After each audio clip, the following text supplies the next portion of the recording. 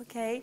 Hello, everyone. My name is Mahsa Salehi, and I am a lecturer in the faculty. And my area of research is machine learning. Today, I'm very excited to talk about one of my research projects with you, which is hacking the brain to make driving safer.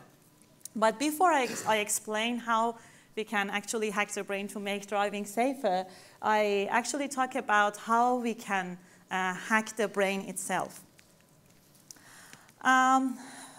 Nowadays, we have wearable devices like, and different types of wearable devices like smartwatches, like Fitbits or Apple Watches, and we use that to monitor physical activities. For example, you can know how many steps you take in a day or how much exercise you do every day with these wearable devices. In the recent years, though, with the advancement of brain-computer interface, we can see the emergence of other types of wearable devices to monitor the human brain. And that's very cool. That's open up like lots of cool things that we can do. For example, I have one of those wearable devices here with me that I use. I can wear it simply, and that I use it in this research. This is a headset that is manufactured by Emotive, a company that I am collaborating in this research with. And and you can just wear it and turn it on. And your brain activities will be sent to your mobile phone, and you can visualize it and see your brain activities. And also, if you want, you can teach the computers how to interpret it. And that's actually what machine learning is, to teaching computer to interpret lots of data, and in this case, your brain activities. And this is actually how we can, like in this research, we hack the brain to interpret these large amount of data that comes like our brain activities. And there are different, when it comes to brain reading, mind reading, and interpretation of brain, you can think about many different cool and interesting applications.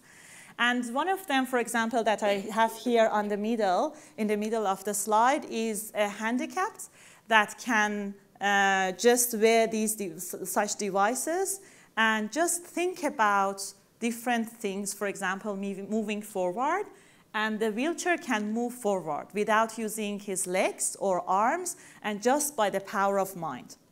And that's very interesting. So the way that how it works is that we can capture the brain readings of the handicapped, and we can actually use machine learning to interpret those into commands, different commands, like moving forward or turning left and turning right. And the wheelchair can turn left and turn right just with the power of mind. Another example is most of you might be interested in computer games and use remote controls to actually play, like move the avatars to different places. So just imagine that you can sit and think about these things happening, like throwing objects or lifting objects, and the avatar can do that for you. Or another very interesting application would be piloting a drone, again, by the power of your mind. So these are all very interesting things that you can do with like reading people's mind and also interpreting them. And today, in my research, actually, what I wanted to talk about today is to identify whether drivers are distracted or not. And you might guess that it's helpful. So for safety, right? So we actually, for the purposes of safety, we are interested to identify whether drivers are distracted or not. And this is what my research is about. Based on some recent studies, about 80% of crashes and 65% of near crashes have some form of driver inattention as contributing factors. This means that a huge amount of, number of road fatalities are because of driver inattention. So it would be very beneficial if we can find out when the drivers are distracted, and if they are distracted, we send an alert to them in real time so that we can actually save lives. And now I'm going to a bit more specifically talk about what I'm doing in this research. So there are a number of participants that actually participated in a driving simulation where we asked the drivers to drive and wear these headsets. And these headsets they have 14 EEG sensors or brain sensors in them that they actually monitor brain in real time. And we capture their brain reading over that period of time of the simulation. And we also impose some specific distraction scenarios in this experiment. We ask them to we talk with them, or ask them to send a text message, or ask them to record a call, or talk over the phone. So these are all different types of distraction.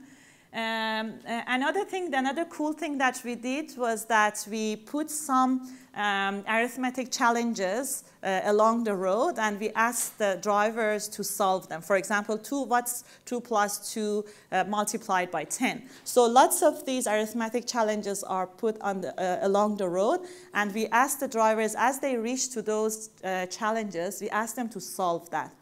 And that resembles a scenario in real life where drivers are easily distracted by big billboard signs along the road.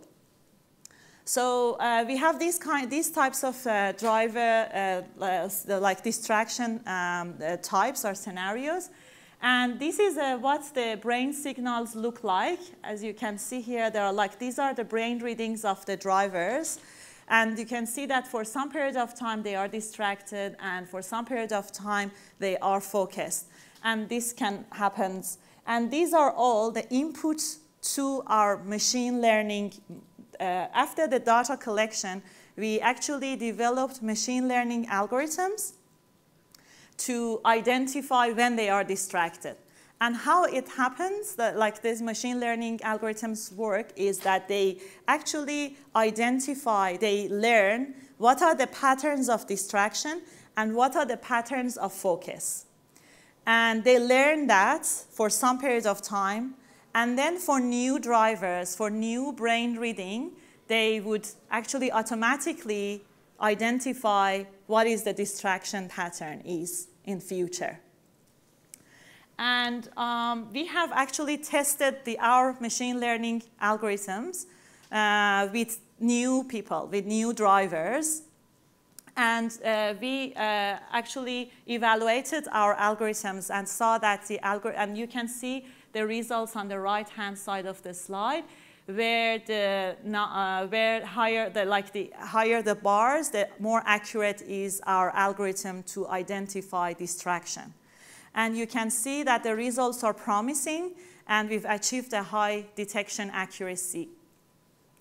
So going back to the motivation of this study of road safety and saving lives, you can imagine in future people can actually, just like now that they use seat belts for their safety, they might actually use this kind of technology that we've developed in the Faculty of IT to monitor and to actually give feedback in real time to their drivers, so that drivers are more safe and we can actually hopefully save lives.